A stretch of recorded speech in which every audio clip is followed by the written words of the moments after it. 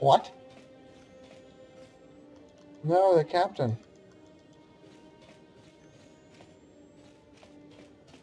So, they want a vessel to return to, but none of them are powerful enough, so they just kill him to keep going to find the vessel, and I'm the vessel? I feel flattered. And she's not here. Footlocker, mofos.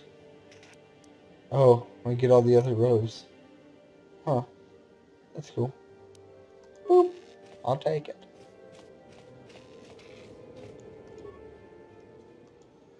Examine closer.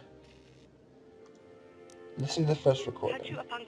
Selena is dead. I killed her myself. We were so close once, like sisters, yet the Mandalorian Wars changed all. Revan changed all that. She spoke many things during the encounter. Some make sense, others make it none. What is certain is that I can no longer command the force which flows within me. Though I have little doubt that I will find a use for it here, with the exception of Captain Drexel, though these people are weak, with nothing but their chemical selves. Second, there was a true Revan is indeed dead. Malak betrayed my master and then claimed the title of Dark Lord Sith for himself. Had I known of his true intentions, I would have killed Malak at Malak War 5, sparing the Sith.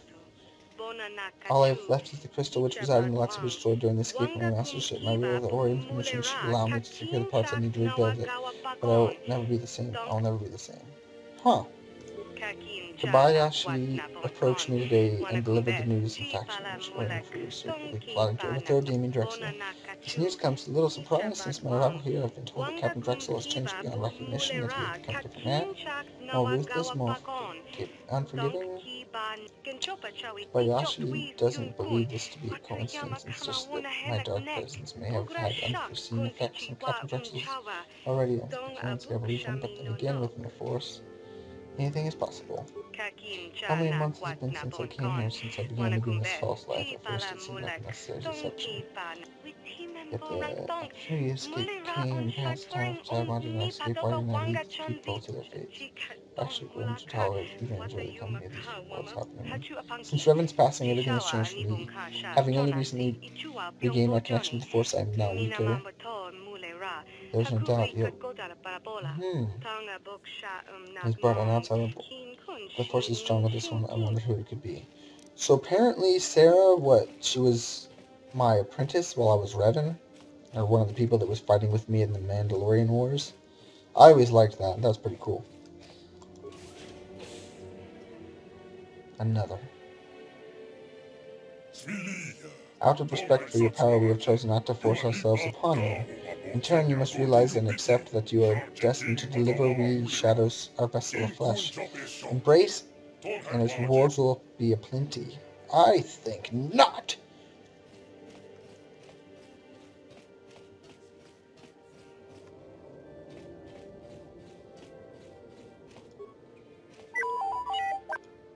Do nothing. Okay. Is this apparently not.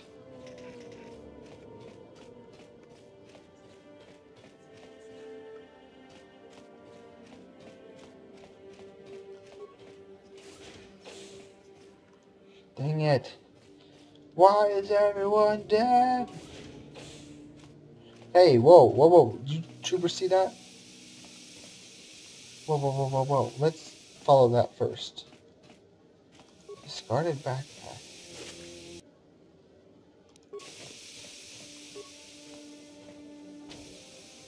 The door appears to be locked on the other side. You can sense life behind this door. Can you hear me? The whispers say I'm alive, but I think I'm already dead. If that's the flesh the shadows being. Can you unlock the door? I seek nourishment for my flesh, if I have nothing to nourish but your presence. You're one of Orion's crew. Could you open this door? I want my flesh. It's you! No, don't turn evil. Get down, you're surrounded.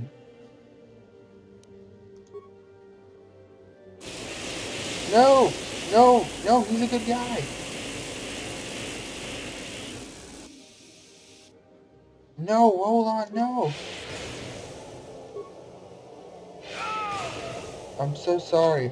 I made it as quick and painless as possible. do get freaking awesome stuff from him, though. Do nothing again. Okay.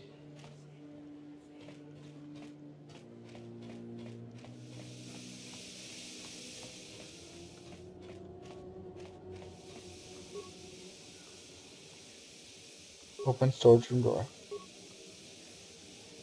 Code keys match. One result. Announcement of transcript concerning the storage room's automated lockdown. As you all know, our role of recent destruction of the Coleman rule has done, however, has made this prime. Brownhammer select. Should the Orion be boarded, the storage room will now be automatically set into lockdown mode to safeguard any merchandise. Upon entry of 3 code keys set in numerical order into any Orion's computer, the emergency lockdown removed and the storage room can be reported. Find. Okay.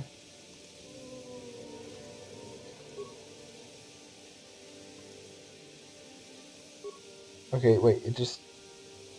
Wait. 025? What? Wait. Oh, there's more. Some of you have asked whether the emergency code keys for the storage room are being kept, and so the captain has asked me to quickly clarify that you find...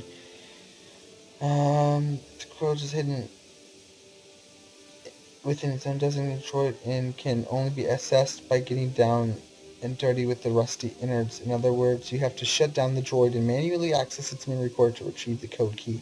We're still working on more user-friendly means.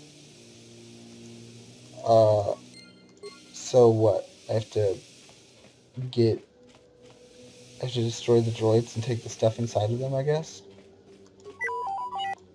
Give me the key. Explain the current situation. So that's basically it. I need the code. Oh! After I took all that time. Ah, forget you.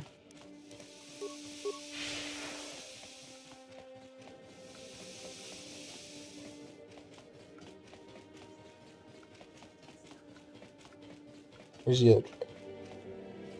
It's around here somewhere. Wait, what? I could have sworn I would have had to do something there. And this one.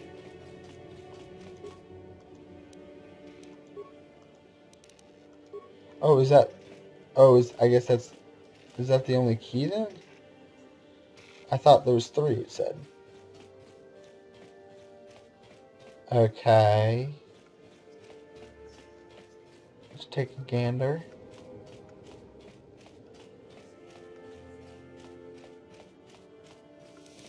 Let's save it again.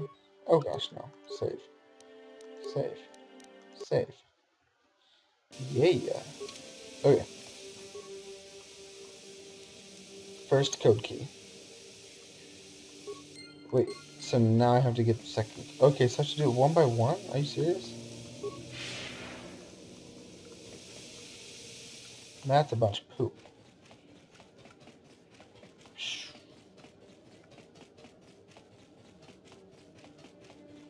Come here, bro. Give me the key. I don't have time for this.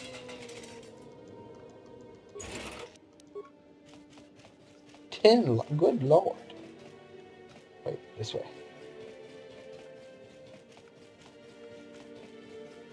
Whoa.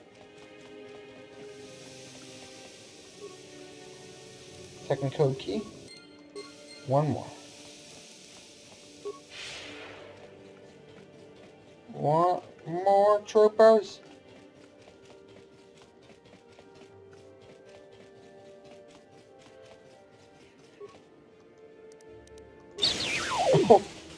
So sorry.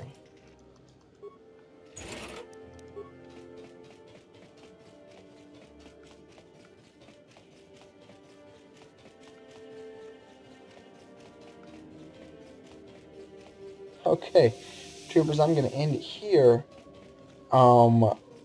This might be split into 2 episodes, whatever. Anyways, and then we will pick up after this.